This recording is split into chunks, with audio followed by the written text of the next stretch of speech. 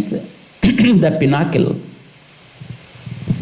Prapyate ardhikrita. We are requesting for the ultimate goal, that is the Lord Himself.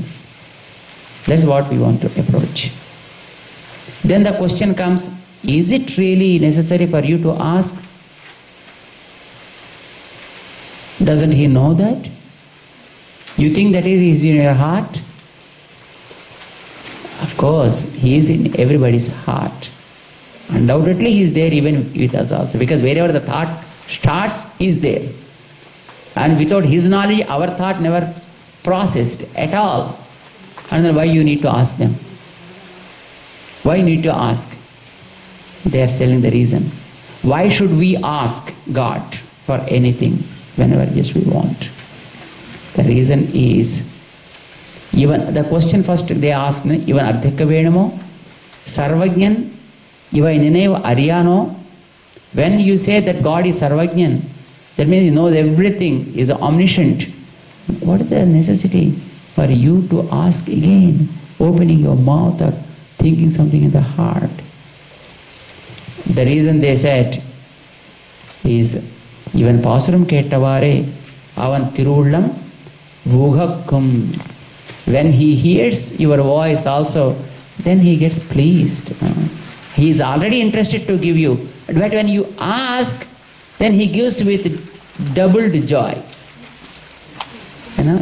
Not that you have to ask, but you are blessed with knowledge, right? You are blessed with ability, right? And what it is used for then, if you are not using it? What is the purpose of giving this ability? So being blessed with the ability of thinking and asking, think and just ask for it. Then He will be pleased. He feels happy. It is very simple as that, in your homes, there will be old people, right? I think all of you must be having your parents, right? Or old-aged mother and old-aged father also will be there. They expect something from you. Whenever you are doing a new venture or when you are going on some work, they expect if you inform them, Mom, I am going. Dad, I am going and just coming in such and such time. They expect a word from you like that. But what you think, after all they are old people, why to disturb them? So let us not inform them anything. So you keep doing. Then they think, look, being big people we are here, being old people we are here, still they are not talking to us, not informing anything, they become so independent. Even if they say, are we objecting them? No. We feel happy. But still they are not informing. Why didn't you say? You don't want to cause any disturbance to them. Even you say, they don't understand what you are really saying, Thinking this you won't say. But not saying hurts them. They think in a different way. This is the way, the disturbances and tensions and torturings, come in families. Children think, we are very advanced in studies. Even if we say mom and dad will not understand. So why should we tell them? Don't. They think, what is wrong in telling me? Let me not understand, that's a different thing, but at least I know what they are studying. The same happens, even for a Kota Attagaru also. In family.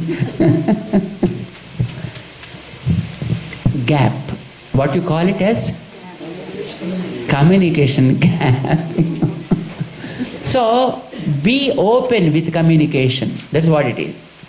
When you are with communication, then so many gaps are filled up and so many tensions will be gone, and at least you live happily. God blessed you with an ability to think and communicate. Say, use it. What is wrong in it? And you are blessed with a mouth, with a speaking ability. God, I surrender to you. Can't you say this much? Just to have that, you have to surrender. You have to say that, Srimate Narayana Namah. Finish. Don't think by saying this that you will be getting something. No. But because you are being blessed with this ability, use it. Otherwise you are wasting it. By wasting it you are hurting. And by hurting you are spoiling. And then you are drowning. And then you sunk. Ultimately, a Titanic gone down. It's a wreck. So, the second sentence, which includes a prayer, a request, a pleading, Narayanaya, for you I want to serve my Lord. Why should say it? It's only just because you are blessed with the prerogative of the free will, which is given to you. Use it. Now the second sentence started.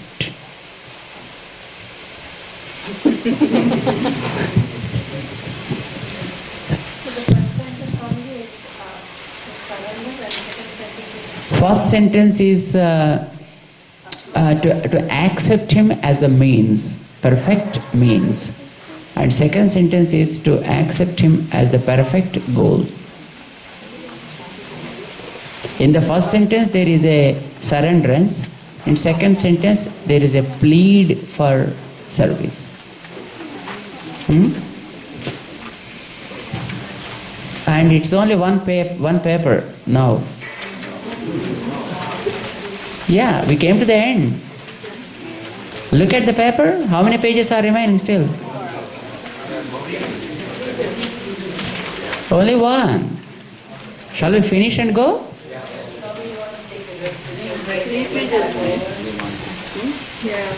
We.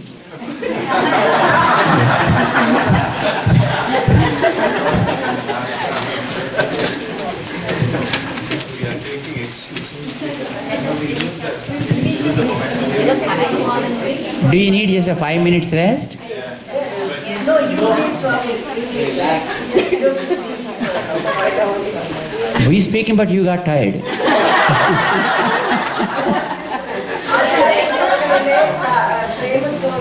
Premam kanakka irukka vendum. Please, Swami, take at least 5 minutes rest. If you want really just 5 minutes off, just we will give. Yeah. Okay. Let us take, it's my time here it says 3:23.